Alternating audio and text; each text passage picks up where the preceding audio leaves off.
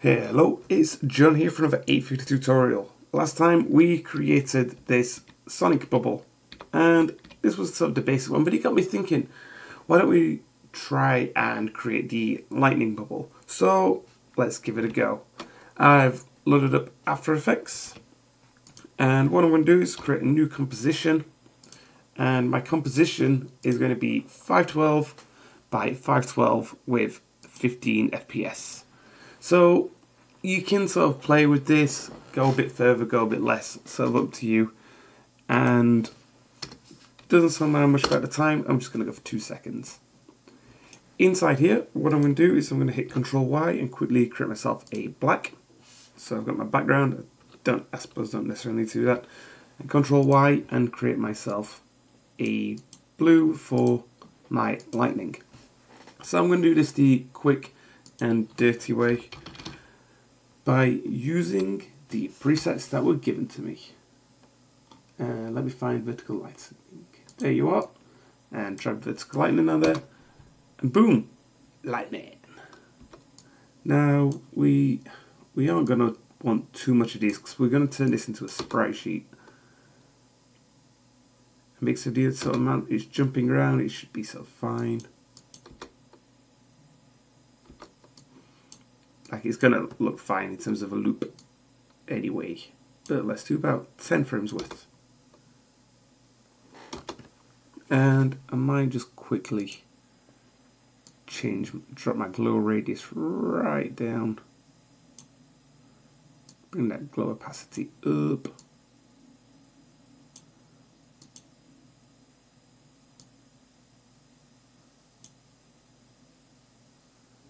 And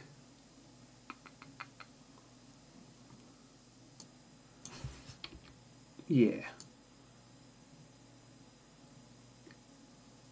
I kind of don't want it to fork out too much.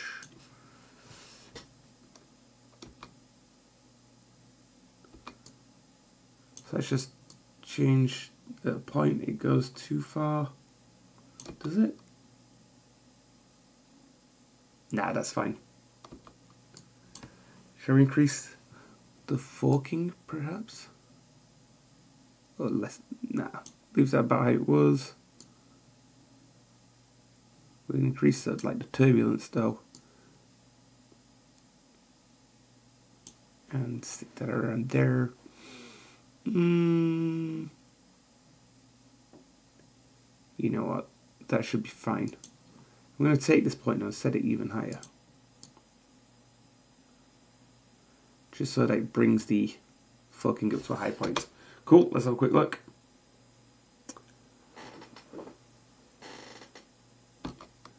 Yeah, that'll do. Maybe I've got too much forking, perhaps.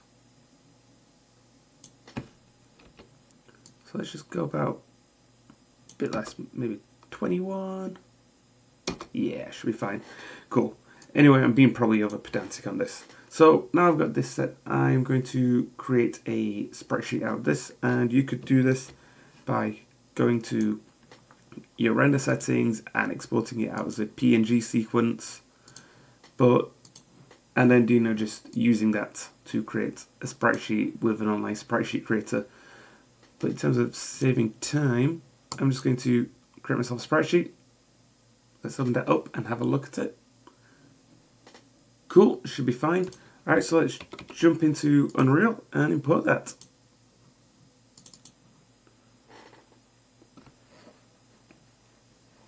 Awesome, should have probably checked the size. It's quite a big texture, but we're fine. That's fine. So what I'm going to do at this point, I'm going to duplicate this material, and I'm going to call it Sonic Lightning Matte, and hit enter and open that up. So this is what we created last time. If you've not watched that one, feel free to sort of go back and have a look at it, tweak that so you like it, get that set up. I'm not going to be fully remaking that because I don't think I necessarily need to. So what I'm going to do is I'm going to import my sprite sheet in. So we've got that ready. Move that over there. And I largely feel like we don't need you. We'll keep the panna, so we're going to need the panna. We don't need you anymore. And we don't actually need you or you. Yeah, let's still go for it. Okay, we're going to need to turn this into a flipbook. It would help if I probably zoomed in a bit. So, inside the flipbook, we're going to need to get this set up. So, UVs to UVs. And let's start previewing. Probably set it on the cube as well. Alright, so I'm going to hold one and create two of these.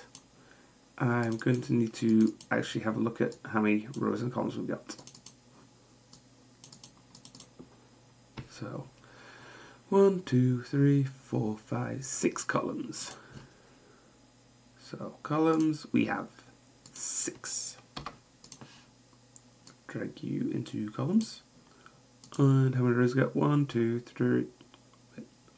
1, 2, 3, 4, 5, 6, 7, 8. And 8. The view. 8 rows. And yeah, we've got a moment where it glitches out, but it's fine. It'll do for now. If we want to be more specific, we'd have to fix the sprite sheet, but let's just continue. Okay, so let's take our panna. This is our previously used panna, and we're going to put that into UVs. And we don't want it to go left and we want it to go left and right. So let's say 0.5 on the X this time.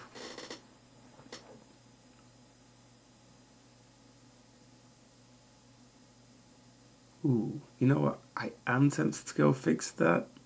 No, focus, John, focus. So we can stop previewing you now, and we are just going to want to bring these together. And what we're going to do so is we're going to get ourselves a multiply. And because this is going to go into our emissive, so let's multiply it by a nice high fat number, 12. The number 12. That should do. And instead of using this add, because it's got a black background, we're going to need to screen this. So let's get a blending mode screen and bring you into here and you into there, and there we go. Let's give that a sec to sort itself out.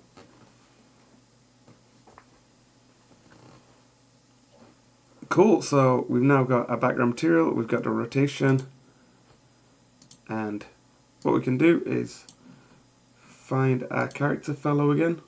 Open the blueprint, because we already set this up last time.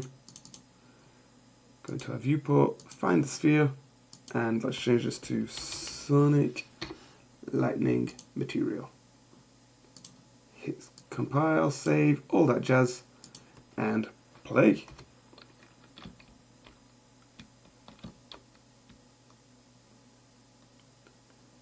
You know what? Let's one more quick change.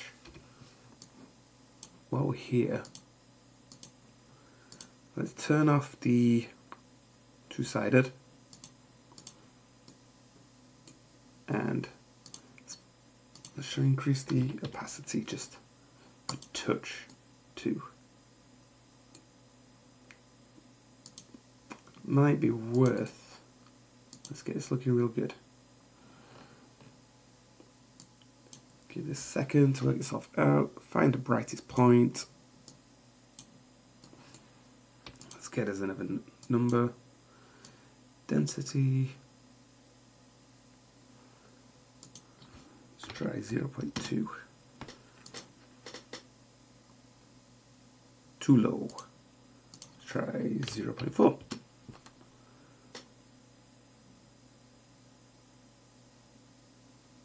Okay, let's just sit on 0.6 and be happy. Cool. Okay, so Okay, it's 0.5. And I'm going to commit, stop previewing, hit save.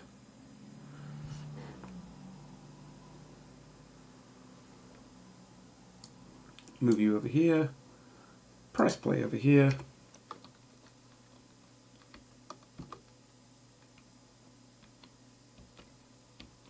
Cool. I've gone too far, haven't I? It's probably better before. Oh my god, John. But I suppose this is what sort of playing with materials is. It's about just getting all this good. 0.7. And bring the opacity up over here to 0.6. Maybe multiply you as well by 16, bring you up, just to try and get that balance right. Okay, this one's the winner. This one's the good one.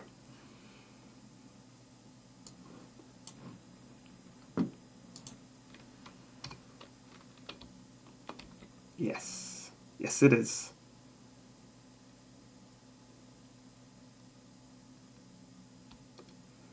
Cool, so there we go. We've quickly, loosely created Sonic's sort of lightning orb. It was better with two sides, wasn't it? It was better two-sided. But, yeah, there you go. We are happy with that. I've just set that back to two-sided. And as usual, guys, we do appreciate any sort of comments and feedback and all the likes and all that good stuff. Remember, we've got a Patreon, and any support you can throw across to us would be massively appreciated. There you go. Thanks for watching, and hope you found that useful.